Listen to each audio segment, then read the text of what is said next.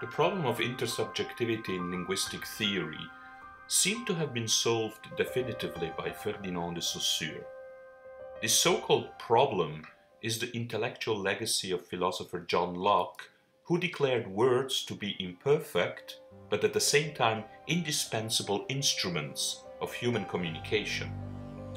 The imperfection of words consisted in their meanings, which Locke took to be ideas that the words stood for.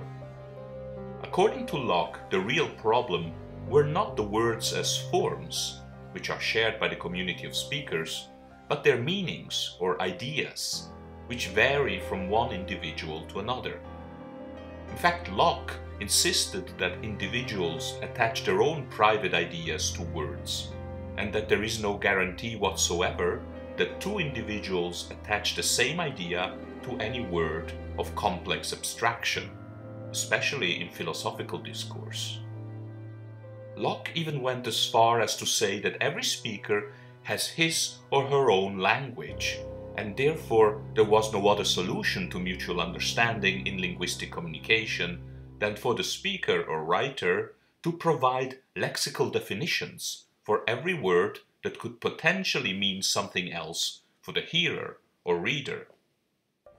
The problem is as old as philosophy itself.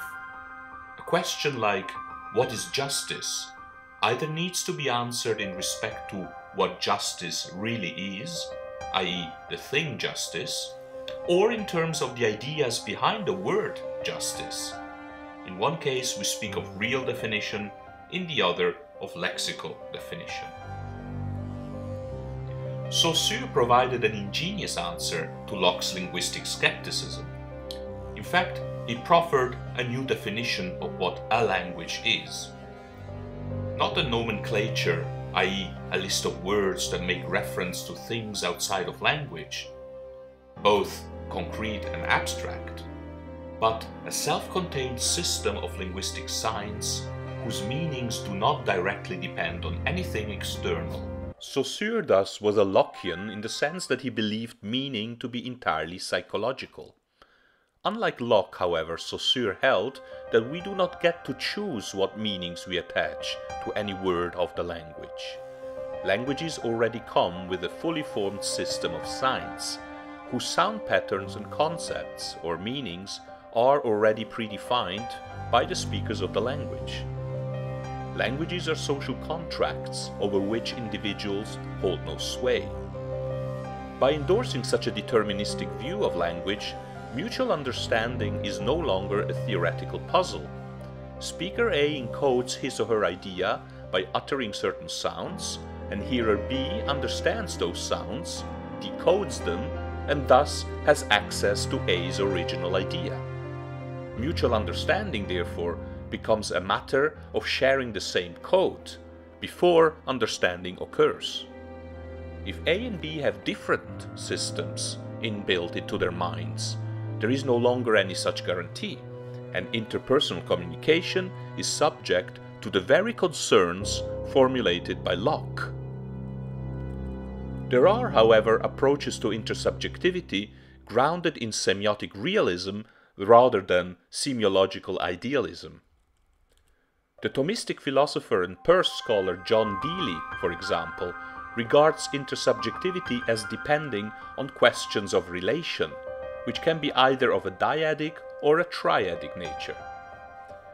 Deely endorses Saussure's vision of what a language is, namely a system of signs shared by the members of a speech community.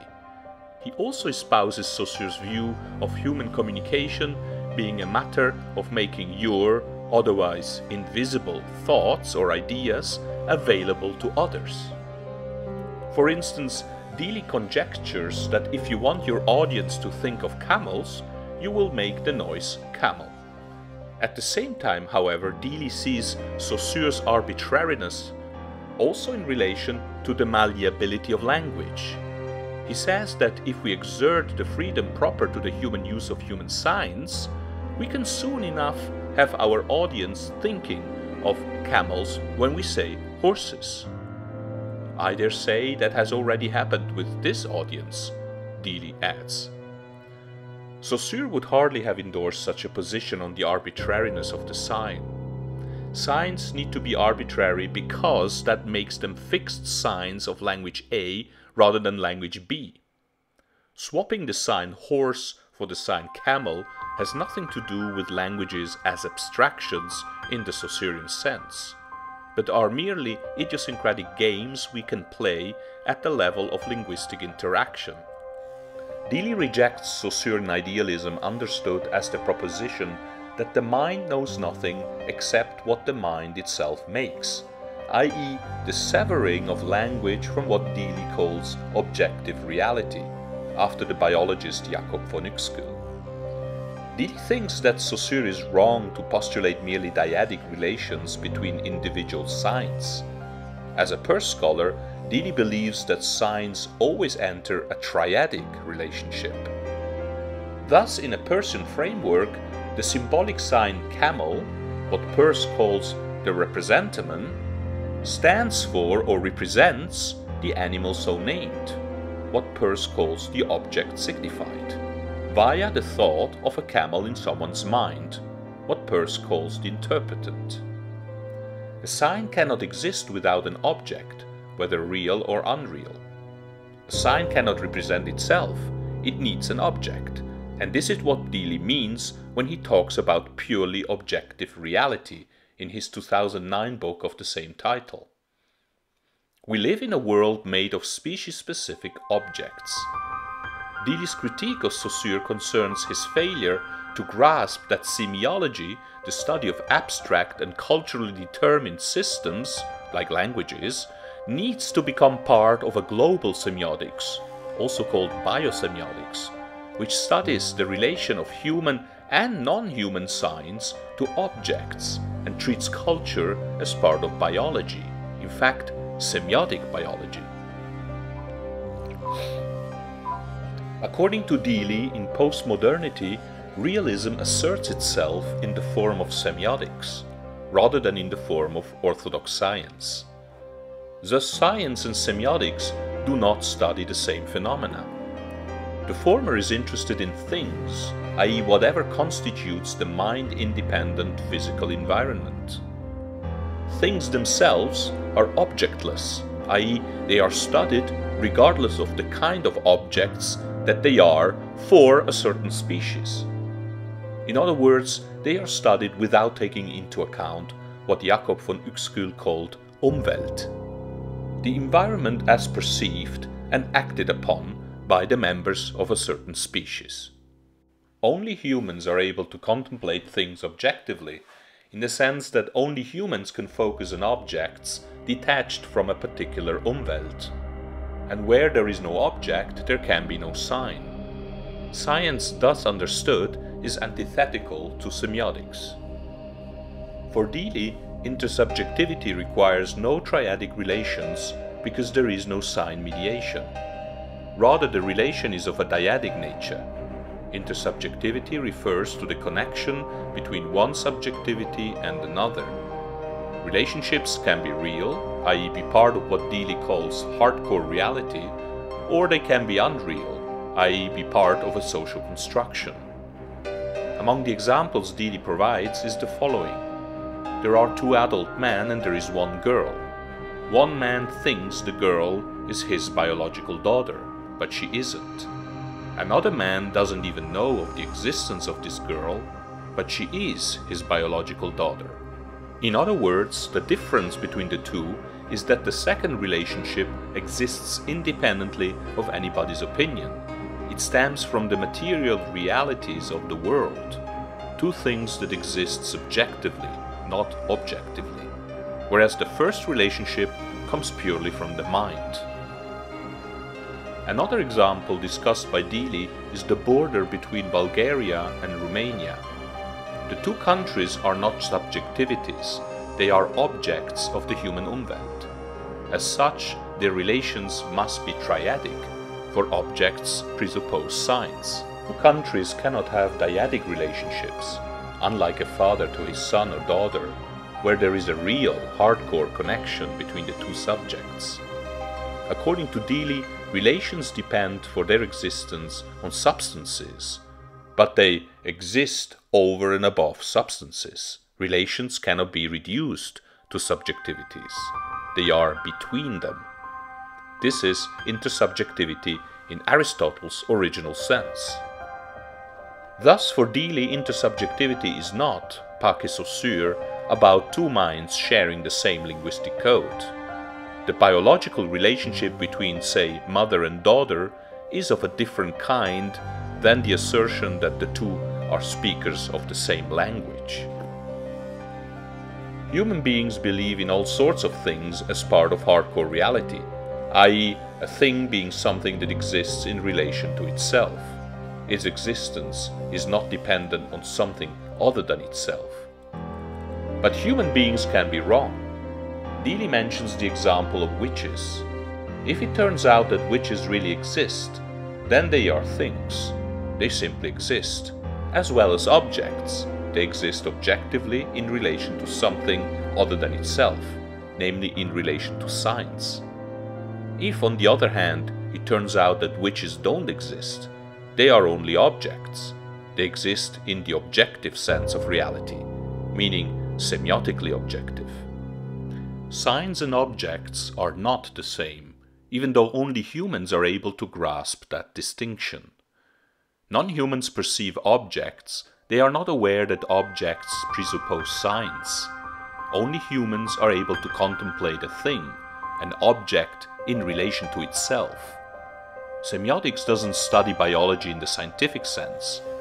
Even if scientists believe they are describing things, they have to do this linguistically. Thus, science cannot be without signs, which makes the things objects. They become part of the human Umwelt. Still, orthodox science does not purport to study the objective world. Instead, it clings to the concept of objectivity, which is thing-related, not object-related. Deely affirms that it is very hard to find pure objects, i.e., that which does not belong to any Umwelt, and thus is not mediated by science. Deely describes the following scenario. The closest you can come to a pure object is when you run into something that you have had any experience of before, and you first see it, or hear it, or whatever, and comes to your mind the question, what is this? I'm sure you have had the experience of being in some strange house late at night, and occurs some strange sound. You are startled, and worried that it might be some intruder. You check out the house to see if there is anyone there, and finding nothing you say, it was nothing, it was just a sound. Then, as you are returning to the living room with a sigh of relief, the intruder steps out from behind the door and kills you. You misread the sign. You thought it was only an object. Too bad. In this particular case, a pure object would be a sound, as opposed to a sound of something, an object of an Umwelt. So at first the person hearing the sound interpreted it as perhaps being a sound made by an intruder. Not finding anyone, the person concluded it was merely a sound, a thing. However, it turns out that the sound was actually a sign. It pointed to something beyond itself. The person realized it shortly before being killed. What are we to think of the notion of a pure object? As the linguist Roy Harris would argue, human perception is semiologically relevant when it contributes to a particular program of activity and leads to certain actions being taken as a result of that. In the case of the person finding himself in a strange house, hearing the sound led him to start a search in order to make sure it was not a burglar. No sooner than he realizes that there is nobody else in the house, the sound perceived minutes before and now existing in the person's memory as part of his past personal experience ceases to have a semiological value, i.e., it ceases to be a sign. When the burglar suddenly appears from behind the door on his way to the living room, the sound perceived is no longer of concern at that very moment. The intruder kills the other person, who was taken by surprise.